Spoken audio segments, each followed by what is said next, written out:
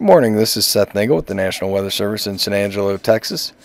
And this is the morning weather briefing for Sunday, February 1st, 2015.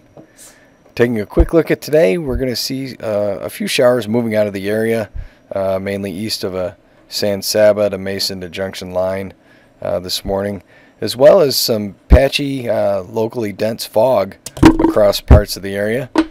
And that will affect portions of the west central Texas area through mid-morning before clearing out.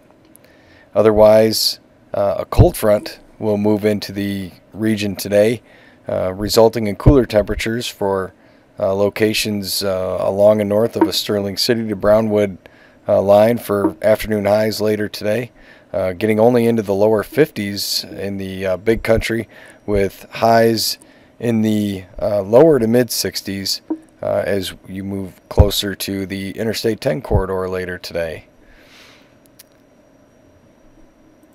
Tonight we're looking at chilly temperatures behind the cold front under clear skies and decreasing winds.